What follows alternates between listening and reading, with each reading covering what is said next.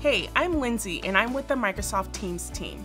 I don't know about you, but I have a lot of group chats where we are working together to get things done across different projects. It can feel like a lot to keep track of at times, so I want to share with you 3 things you can do to collaborate better in a group chat. If you find yourself constantly talking about different deliverables or to-dos on a project, try using a loop component to create a shared checklist. At the bottom of your chat window, select the loop icon, then checklist. Start by adding some to-dos, then share in the chat. Now everyone will be able to comment, tag people, or even add dates.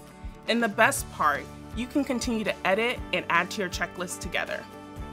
Next, if you have a file that everyone in your group chat will be contributing to, like a budget tracker, an upcoming presentation, or even if you want to brainstorm outside of a meeting, add a tab to your chat.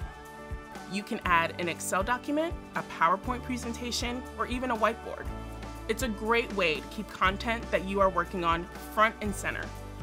Finally, for those days when the chat is out of control, and it would be better to just hop on a quick call with everyone or those available, just start a meeting right from your chat.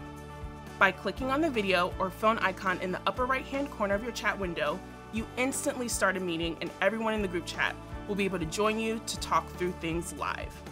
So when you find yourself working together in a group chat, try out some of these ways to collaborate or tell us your favorite group chat tip.